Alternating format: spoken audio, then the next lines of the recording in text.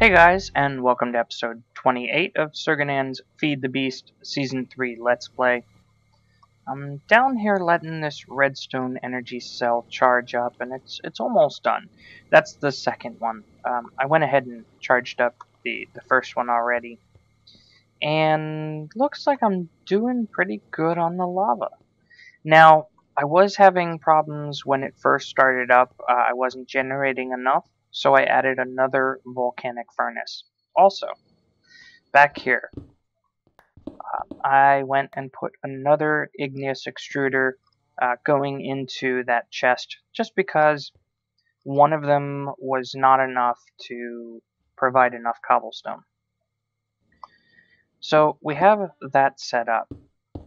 And one of the things that's happening now is if we look in here, see how it's constantly filling up with cobblestone. It's basically staying at 64. If I pull out a stack, it will very quickly refill back up. And I'll give it just a second. You can see here it's starting to go up pretty quickly. Yeah, there it goes. So if we do the same thing up here, see how this one's slowly going down. And the reason for that is because the way that the item ducts work is they put items in the closest available inventory. Well, the chest is way down there, so this one is the closest. So up here, this one has to wait until this one's completely full, and sometimes this doesn't have any cobblestone for a while. Well, there's a way that we can take care of that. We still want to use the item ducts. Because, you know, I have them, I like them, they work well. So, what we can do is make them a little bit faster. So instead of having just regular item ducts, we can make these super fast item ducts. So that way, it'll put, you know, the cobblestone into this volcanic furnace a lot faster, and then find its way into this one a lot faster. So let's see how many we need. We're going to need 1, 2, 3, 4, 5, 6. So it looks like we're going to need 6 of them. So what I can do to make these faster is I can take my item ducts, and if we go upstairs here, I can take a little bit of glowstone. And we can basically fill these item ducts with glowstone. And to do that, we have to obviously melt down glowstone. Now, it's 2 glowstone per item duct. Oh, maybe it's 1 per item duct. Yeah, it's 1 per item duct. So I need 4 more. And what this gives us is the impulse item duct. Now, these are really, really fast. You don't have to use impulse item ducts if you don't want to, but you know, I want this to push items in as fast as it can, because I want to make sure that we don't run out of cobble. So let's get back here and go ahead and pick this up here, and that'll get us our servo back. And I'm just going to pop these off. Throw down our impulse item ducts, and we need to go here. Now, one thing to note, not all of them have to be impulse, but in this case it's only 6 of them, so I'm going to go ahead and make them all impulse item ducts. And switch this, and just like regular, we have to install our servo. And before I turn that on, I want to change these. So impulse there, and I don't want it to connect to the bottom. I kind of need to get up on top. And take this one away and put our last impulse. So now, if we go ahead and turn this on by just telling it to ignore redstone signal, you can see there, see how much faster items are moving? much faster. So we might want to change up all of our other ones, you know, around our base. It's not something we have to do, but in the future when we have a lot more glowstone, it might be something that we want to do. So there we go. Looks nice. And if we go here, now if we pull out a stack, you can see here it's constantly staying at 64 with maybe a second or two before it goes back up. So this one, same thing. It should stay at 64. Let's look how our lava's doing. Yeah, our lava's doing pretty good. So that'll just make sure that we don't have any problems when we do go to expand and add on another line of magmatic dynamos, because eventually I probably will. I'll probably duplicate this same setup with the 15 right above it. And there's room for, you know, all 15 right there. So now we have all of that set up. And I didn't want to take that, I didn't want to run my redstone energy conduit off camera. I decided to go ahead and wait until this episode to run it. So, I really need it for my ME system. So let's go ahead and dismantle everything but, you know, that running right there to our ME system. We don't need to use, I'm going to leave this right here. But we don't need to worry about all of this stuff. And, wow, that's a lot of energy.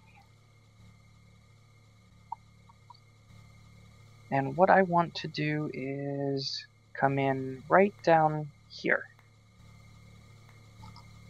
And I want to, you know what, I could always just move this over one. Yeah, I'll probably just go right straight down from here.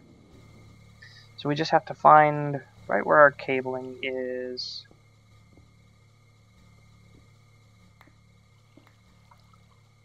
Be right here. Okay. And then we can hook this up right here. I'm going to tell this side to be an output.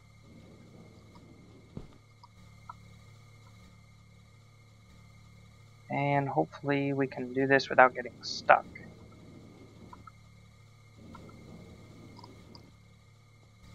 And one more. So then what I can do now is I can take my controller and just plop it down right here.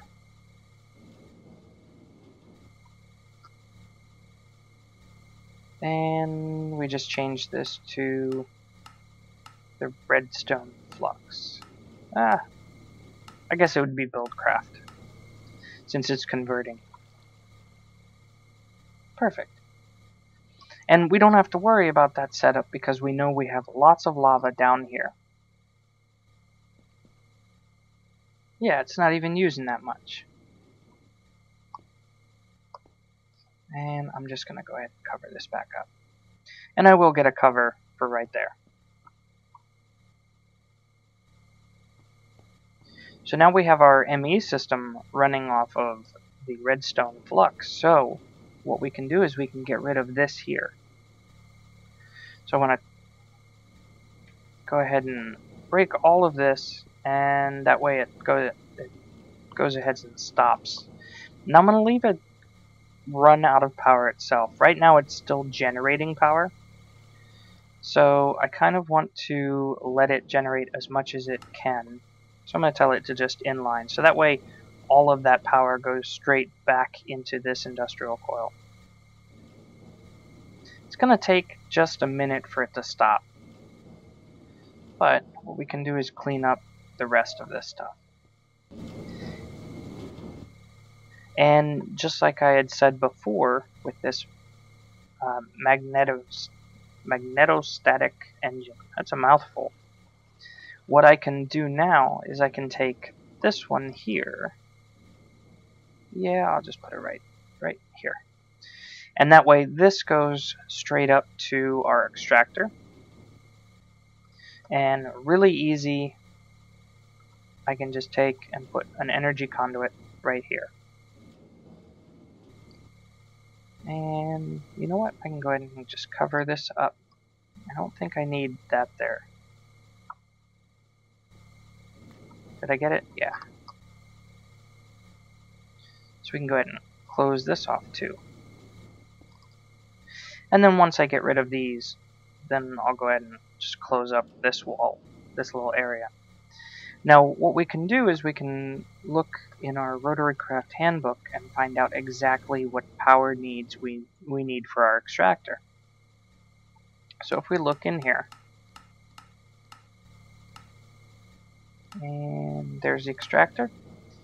So we're going to need 512 torque and 8192 rads. So what we can do here is, I just need to get it started before it'll show me.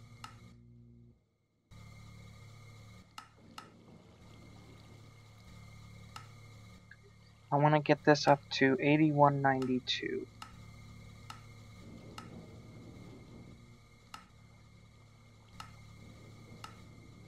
I don't know, can I get that high? There we go, 8192.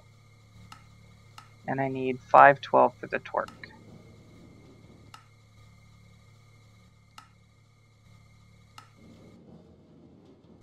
$128, $256, $512.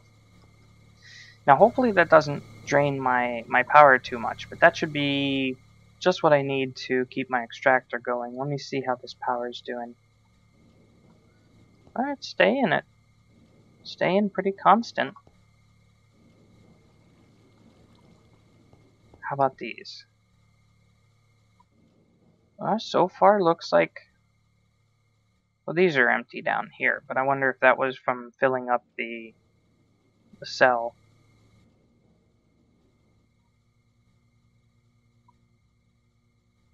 They're filled back up. If we notice that we start to dip in power, then we might have to change things up or add more magnetics. But looks like this is holding steady pretty well. That's still going. So one of the problems that I was having was I didn't have enough power. Turn that off. I didn't have enough power here to run this. You can see just from this one magnetostatic engine that it needs 4 megawatts, a little over 4, just to run the extractor. Well, I wasn't producing anywhere near 4. So now, with converting it all to redstone flux, and then from there, using these magnetostatic engines, I can tell it this is exactly the power needs that it needs. It's not too much, it's not too little. I'm not wasting any anywhere. It's exactly what it needs for this to run. And you can see that there was a little bit of a backup of ores that weren't getting processed. So the nice thing is now we're kind of converting our whole system so that our whole base is basically going to run off of redstone flux, which is a lot easier to generate. And then I can convert that redstone flux into RotaryCraft power where it's needed. Now things like our fermenter, which still only require 1 kilowatt, a DC electric engine will still work just fine. So now what we need to do is we need to worry about getting the power over here to these machines. So I kind of want to go back behind the wall here.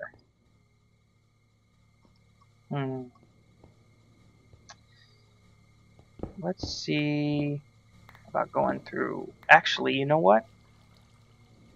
I know what I'm going to do. I'm going to go through this wall. Right here.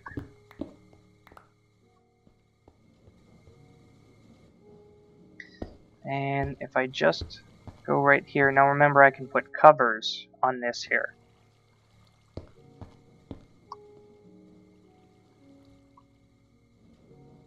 And we should be able to come out. I can always move this one. We should be able to come out right here.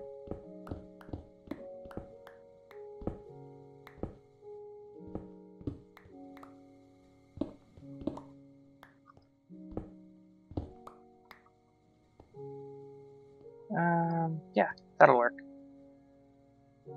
Actually, I probably don't even need to take those away. Let's go right here.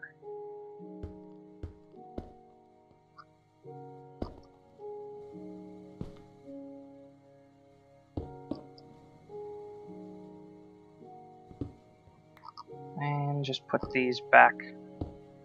And then, like I said, I can always put covers here.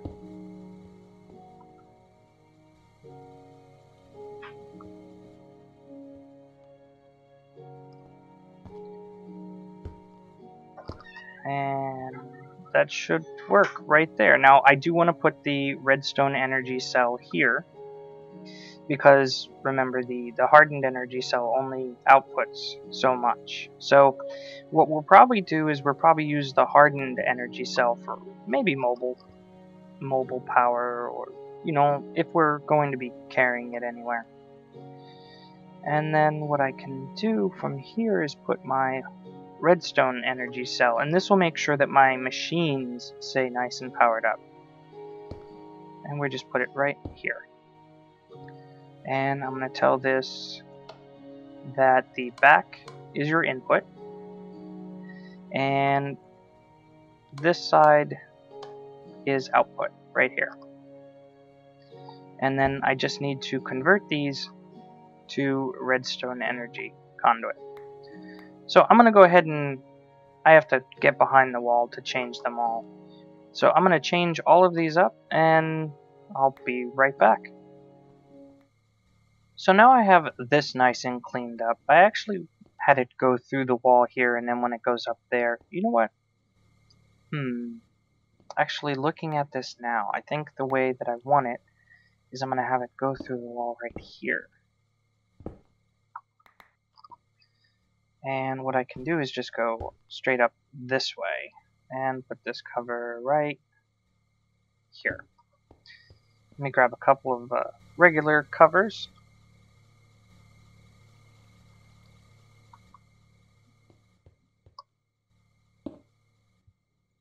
Yeah, that looks a lot better. It's nice and cleaned up.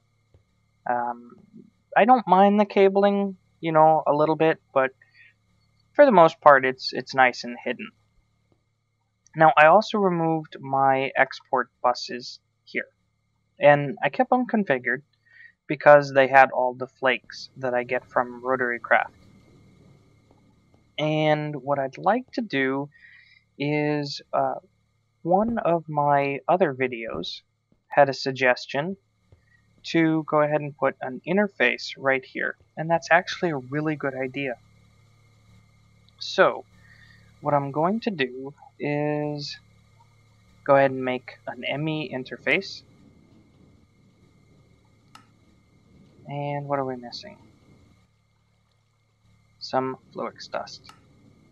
Looks like I'm going to have to grind up some nether quartz. So for that, we're going to have to come upstairs here. Go ahead and throw this right here in the pulverizer, and I actually want to turn it back to this way. So that way it goes into the chest here. And I don't need a lot of it right now. So let's see if we can make the interface now. So we just need a little bit of Fluix dust. And put it all together. So there's our ME interface. Now, you guys have seen me use this in the past. I used it for both of my farms. And so I'm just going to put this, actually what I'd like to do is pick this up. I don't need these here. And I don't really want this one here either. Let me just pick up this one as well. So that's nice and cleaned up. And we still need this to connect, so let's see if we can get down here, and we'll just put a little bit of cabling right here. So it just runs this direction. Yeah, that should work. And you know what? We don't even need this right here. It'd be a lot easier to actually run it back from the back here. And because I'm doing it this way, I want to put my furnaces over one. And so what I can do is my export. I'll be back in 1 minute. Okay, so as I was saying, what I want to do is put my export bus right here. And this one is all filled up with all different types of flakes that I'm going to get from Rotary Craft. And then what I can do is put down one of my redstone furnaces right on top. And I'm going to go ahead and clear this and set the bottom to be input. And then I'm going to set the output to be this side here. And what we can do is grab a little bit of cabling and throw it right here so that way we have power. And I can actually get rid of this one. And then here, I'm going to put one piece of cabling, the ME cable, and right here I'm going to put one piece of, no, right here I'm going to do the other export.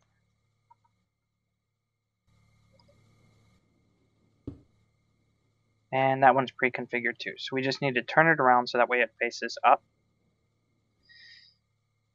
up. There we go. And we actually can get rid of that one.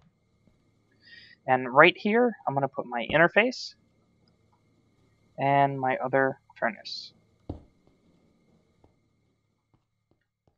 And then if we squeeze back here, we should be able to put that one there. And actually get rid of this one here. So it's a little bit of reworking. There we go. So now, any flakes should go in here, and let's do input from there, output to the right. So they should automatically get put into the ME furnace, or the ME interface.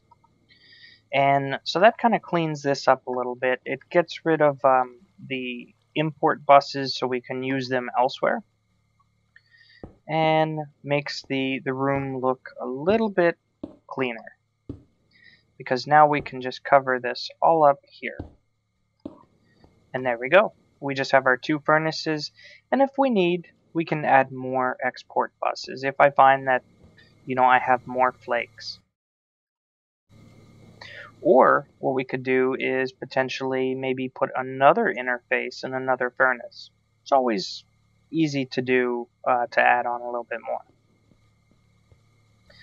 So it looks like this has finished, at least generating power.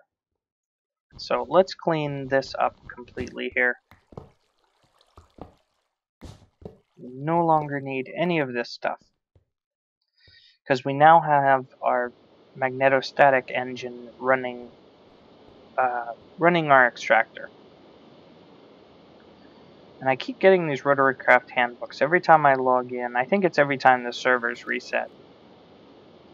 So let's clean this up here. And I'm just going to go ahead and throw one in the system. When I get a whole bunch of them, I'll just get rid of them. So now what we can do is close this off and we don't have to worry about that. One other thing that I'd like to do is, see right here, looks like we're running out of lava. And I'm wondering if it's because we're not generating it fast enough.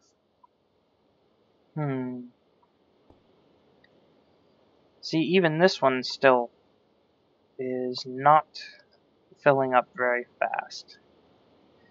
You know what? We might need... Let's see how our chest is doing back there. We might need another igneous extruder. Yeah, see, we have no cobblestone here. That is not good. And I already have one right there, one right here, and one right here. You know, I could always make this a double chest and then move one. Yeah, let's do that. Because we don't want to run out of lava. So let's make another igneous extruder. And they're pretty easy to make. And I'm just going to grab 3 machine frames just in case. 3 of those. You know what? Let's just go ahead and make a whole bunch. We'll just make 3 igneous extruders. So now I have 3 extra igneous extruders. I should have a couple of buckets. And I already have 3 filled with lava. That's perfect. So I'm just going to need a little bit of water. And save that. I don't need the redstone. Don't need those just yet. And I should have some more buckets in here.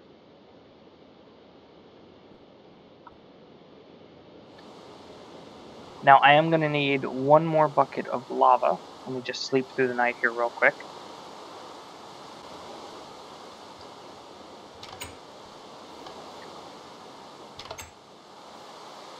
And I can actually grab that extra bucket of lava right outside here. Go ahead and fill these up with water. And I can always create an infinite source of water downstairs.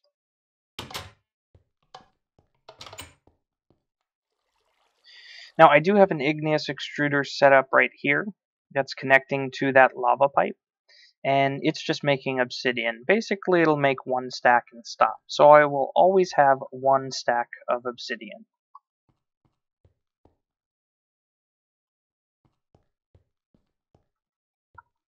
So, oh, you know what? I forgot a chest. Let me just make 1 chest.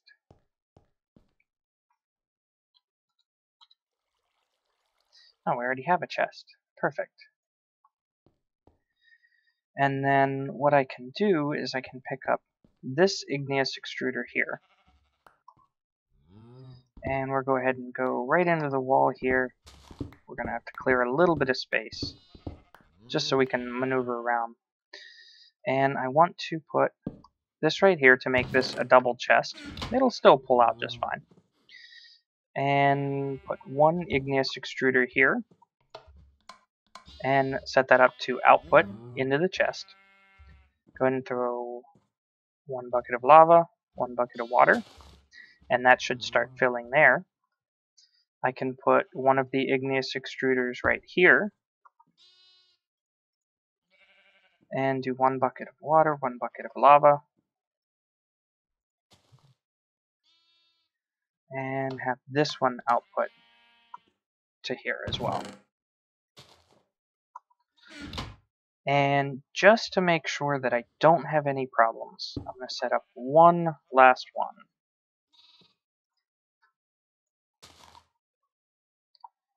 one.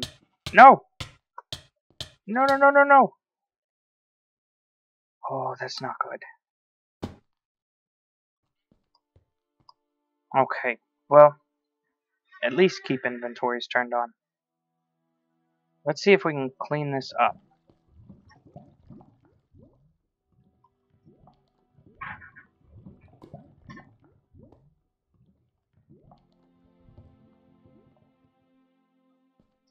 Okay, now we can put lava and water. And we're telling this one to go ahead and output down. So we can't open up the chest, but that should quickly fill up everything with cobblestone.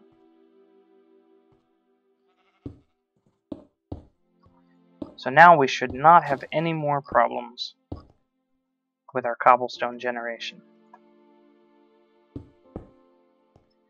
And I'm going to go ahead and get everything together. There's one last thing I just need to check on the time here real quick, and I'll be right back.